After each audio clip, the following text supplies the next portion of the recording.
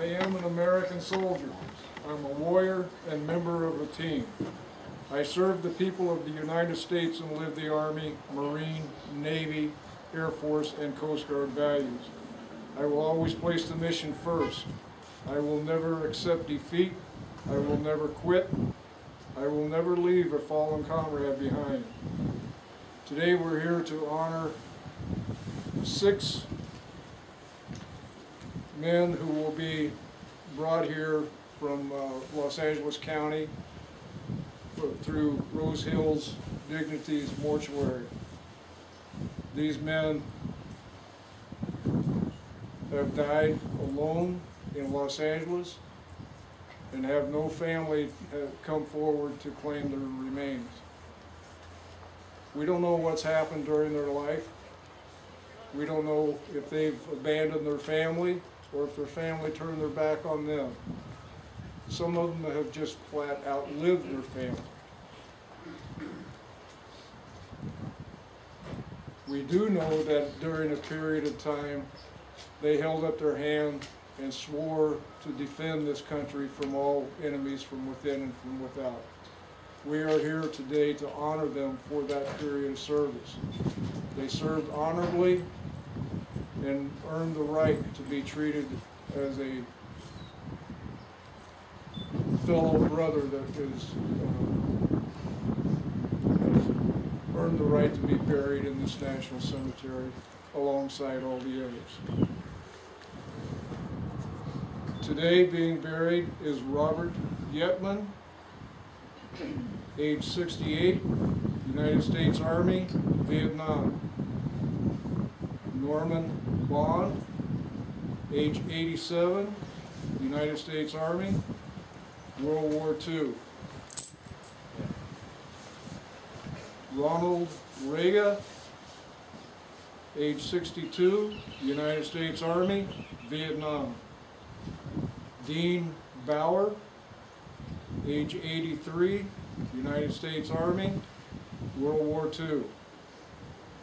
Robert Leonard, age 93, United States Army, World War II. Albert Lopez, age 75, United States Army, Vietnam. The list of cremains that have been left here at the cemetery during the past week. For those of you who don't know, these are a little different. These are cremains that are dropped off at the office here at Riverside National Cemetery for burial for one reason or another. The families hired a mortuary to do the cremation, then never came back, or somehow they may have had a pre-need. They requested cremation, but there was no one to take care of them. So those have been searched out and found to be veterans, and they're left here and then buried alongside their brothers and sisters. Joseph Tucker, United States Army. Ralph Cormani, United States Army. Edward Laverio, United States Army. Daniel Trujillo, United States Army. Leonardo Chavez Castillo, United States Army. Francisco Saenz, United States Army. Jose Castro, United States Army. Robert Sutton, United States Army. Wayne Williams, United States Army. Clyde Reed, United States Army. Harry Smith, United States Army. Alfred Solares, United States Army. Lawrence Warner, United States Army. And Pedro Toscano, United States Army.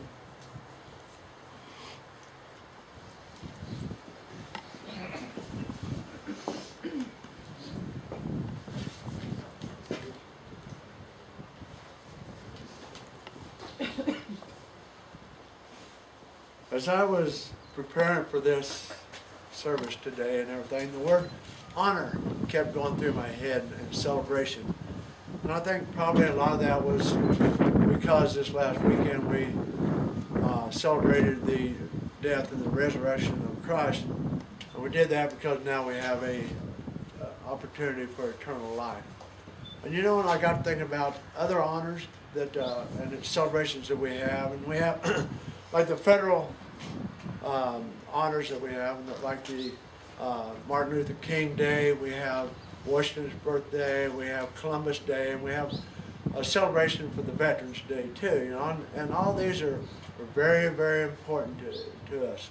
As you get on down, you get down to the community level, where they honor people that have made the community a better place to live and everything. And we have a parade, or they have just a little banquet or something. Then, you know, and that's very important. Then you get down to more of the individual honors, and that's what we have like today, where we honor these men that were willing to give their life for this country. And you know, but I can't help but think of how, after all that, how lonely they had to have been in the last months, weeks, and years, being by themselves. And I know that all of us know, to some degree, what loneliness is about, whatever is happening in our life. And I know most of us started out when we were like 18, 19, 20 years old. We were in the service, we were overseas. And it was like something like Christmas came along, and we were missing our families, we were missing our friends, and some of us were married, missing our wife and maybe a child, everything. And you know, that loneliness is not what these guys went through. The loneliness when you have no hope for the future is just gut-wrenching. And you know, and I thought about in the book of Luke in the Bible, there was a story about a man that was a very, very rich man. He had everything he ever wanted and everything. And there was a beggar outside of his castle door, and his name was Lazarus. And all he wanted was just a few crumbs to live on and everything. And every day, this rich man would go by him, and he wouldn't acknowledge him or anything. When Lazarus died, the angels came and received him and took him up to Abraham. When the rich man died, they had a burial for him, and he went to a place of torment. And while he was there, he had an opportunity to look up, and he saw Lazarus and Abraham, and he begged Abraham for the opportunity to go back and tell his 5 brothers what it was like and how they should repent for their life so they wouldn't have to live this life of torment. And I can't help but think that maybe if these men that we're honored today had the opportunity, they'd come back, they would tell us, you know, if all possible, make all those amends with your family. Make your, if you have a brother that you're separated from, or a sister, if you have a daughter or son that's maybe went by the wayside and everything, that we should make amends with them, because there's nothing lonelier in this world than spending your lifetime without anybody there. So, in honor of that, you know, I think that all of us should do that. We should make an attempt to make those amends with everybody. So, when we die, we'll have that big long line of cars out here. We'll have our family there to help us through. We'll have the Patriot Guard Riders there, and we'll have that happiness. Let's pray. Dear Heavenly Father, as we come before you this morning, we want to thank you for this opportunity to honor you and to honor these men that were willing to die for this country. We pray, Lord, that as we go together and around and everything, that you'll watch over all of us so we have safe trips and everything during this bad weather. We say this prayer in your Son's name. Amen.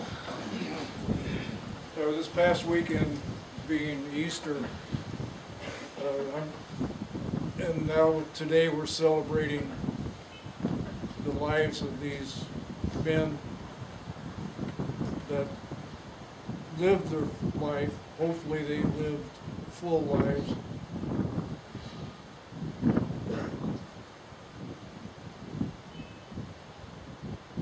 But we're here to be with them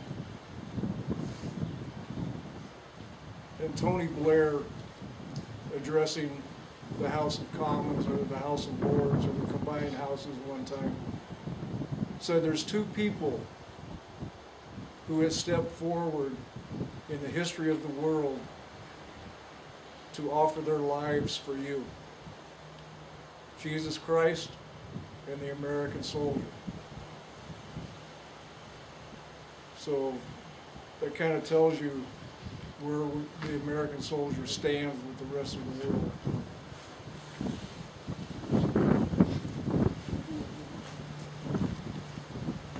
He was just a common soldier, and his ranks are growing thin, but his presence should remind us we may need his like again. For when countries are in conflict, then we find the soldier's part is to clean up all the troubles that the politicians start.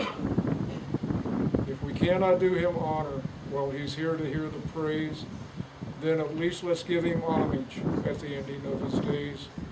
Perhaps just a simple headline in a paper that would say, "Our country is in mourning, a soldier died today."